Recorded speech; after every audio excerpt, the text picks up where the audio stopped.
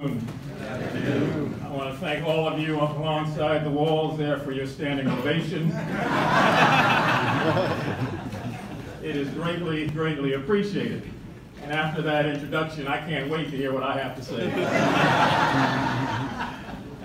Governor Hogan, I want to thank you for that kind and very generous introduction, and for reading it just like I wrote it last night. But thank you even more, sir, for the sincerity of your hospitality and for hosting this event. I appreciate, and I want to make sure I'm real clear with this, the sincerity of your leadership. It has been straightforward.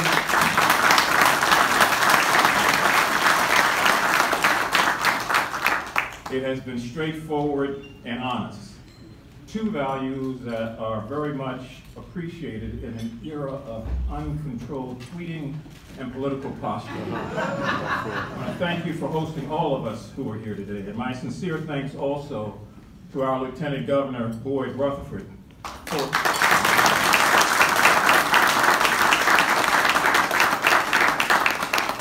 for his genuine willingness to listen to Marylanders all across this state who have different opinions and different backgrounds, and for always being a gentleman in doing so.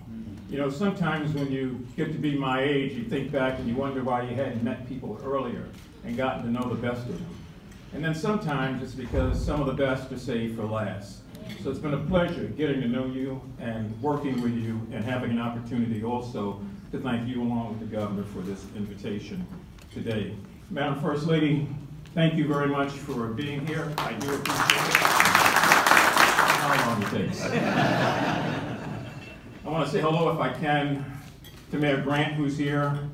I want to thank members of the Morgan State University Board of Regents who are here, our Vice Chair, Regent Tony Draper, Regents Winston Wilkinson, and Regent Tracy Parker Warren. I didn't expect any of them to be here, but I'm glad to see all of them. And I'm glad for all of you in the House who are Morgan graduates. You know, we just got finished celebrating our sesquicentennial, 150 years of existence.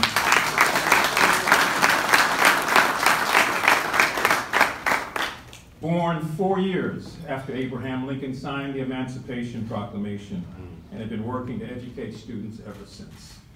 It was good to hear the Lieutenant Governor call the name of Henrietta Lacks, who I remember from my days at Turner Station, whose family, particularly Sonny and others, I had an opportunity to grow up with, and who, along with my mother, knew each other way, way, way back when. It's always good to hear Mrs. Lack's name called. Governor, you mentioned Verta Welcome. Thank you for that. The first woman state senator in the country. She and her husband are the reason I ever got involved in politics, sitting in their living room one day and being challenged. And you also mentioned Thurgood Marshall, whose name we ought to call more often, particularly when we talk about our airport. I got to meet Justice Marshall right after I got elected to Congress in '86, and he sat me down and reminded me that he and I grew up on Division Street in Baltimore, just a few blocks from one another. I want to, if I might, say a few things, so bear with me, and again, for those of you who are standing, thank you for your indulgence. In a speech delivered in 1848 in Edwardsville, Illinois, Abraham Lincoln addressed these words to his countrymen, and I quote. He said, "When you have succeeded in dehumanizing the Negro, when you have put him down and made him to be but as the beast of the field, when you have extinguished his soul in this world and placed him where the ray of hope is blown out, as in the darkness of the damned, are you quite sure that the demon you have roused will not turn and rend you? What constitutes," he asked, "the bulwark of our freedom and of our independence?" Lincoln said, "It is not our crowned embattlements. It's not our bristling seacoast, our armies, or our navies, for all those may be turned against us without having made us weaker for the struggle. Our reliance," he said, "is in the love of liberty, which God has planted deep within us. Our reliance," he said, "is in the spirit of freedom, which prides itself as the heritage of old men and all women in all lands everywhere. Destroy that spirit, he admonished, and you have planted the seeds of despotism at your own doorstep. Ignore those chains of bondage, and you prepare one day for your own limbs to wear them. Accustomed, he said, to trample on the rights of others, and you would have lost the creative genius of your own independence, and as such, would become the fit subjects for the first cunning tyrant who rises among you. Lincoln's words, uttered 170 years ago, in many respects have gone unheeded. As our nation searches for some sense of normalcy in the wake of government shutdowns, unrelenting poverty, and school shootings, and an abandonment of basic values and a pop culture that is out of control. In celebration of the history of African ancestor Americans as we do today, and as people are doing all over this country, let us always keep one thing in front of us, and that is that history was always made possible by the concept and the powerful belief of hope that tomorrow would be better than today, and that our children would live in a better world than we would live in. And so for a race of people who had suffered, endured, and survived 2 centuries of slavery, oppression, deprivation, degradation, denial, and disprivilege, that powerful belief in hope was everything. They didn't have degrees from universities. They couldn't speak the King's English. Their brows were wrinkled with the sweat, and their bodies were bent from the forced labor of the day. But they never stopped hoping, and they never stopped fighting for a future yet unknown. And so they gathered their lot rather than to curse their God. And they laid down their bodies all over America.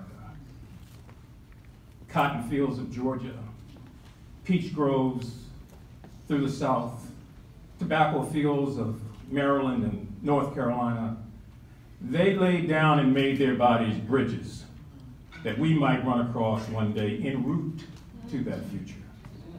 It was the same hope they had later when they saw America through the legal lynchings in the Jim Crow era that stuck with us far too long, through the manufactured grandfather clauses and the poll taxes and the literacy tests, where if you were black, you had to tell how many bubbles were in a bar of soap just to be deemed eligible and qualified to vote.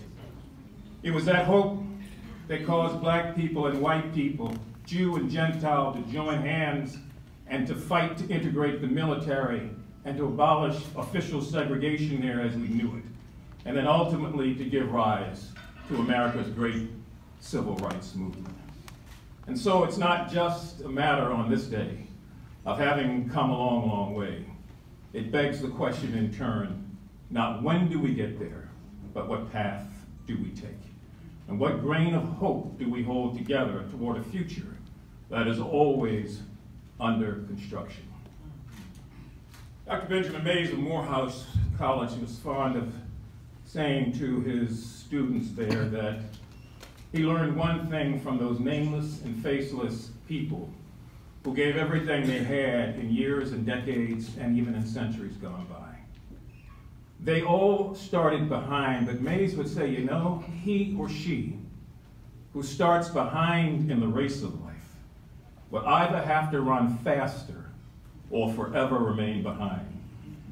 Those who you honor here today in these simplistic but special dedications all ran faster, all of them. Their sacrifice and their achievement reminds us of Crevel when he once said that no daring would be fatal. It reminds us of Sartre when he wrote that the maximum hope would always lie closest to the maximum danger. And it reminds us that Dr. King was right when he said, for the true believers, the darkness would be light enough. So I am here today to join with you, to look at that future, to ponder it, to understand that it's always under construction, to remember, as we do on occasions like this, that those that came before us were anonymous, nameless, faceless people who loved us yet unborn, long before we loved ourselves. And to remind you, even in light of all of that struggle, that I have not given up on the American dream or the American possibility, and I ask you not to give up also. I'm convinced that this nation stands before the world as perhaps the last expression of a possibility of mankind devising a social order where justice is the supreme ruler and law is but its instrument, where freedom is the dominant creed and order but its principle, where equity is the common practice and fraternity the true human condition.